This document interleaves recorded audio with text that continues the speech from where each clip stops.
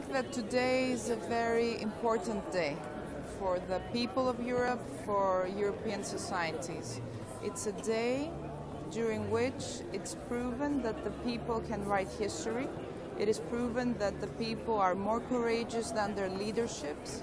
And it's proven also that it is possible, and actually it is an imperative, to fight against what has become not an international organization, not a peaceful coexistence of state members, but rather a totalitarian, authoritarian structure which actually aims at submitting and subjecting the people and societies.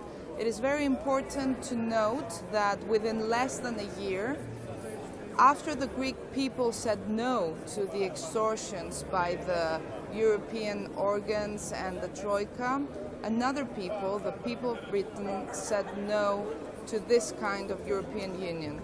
It is important to remember that the very idea of a European Union was all about its people. Now it has become all about numbers, all about banks, all about imposition.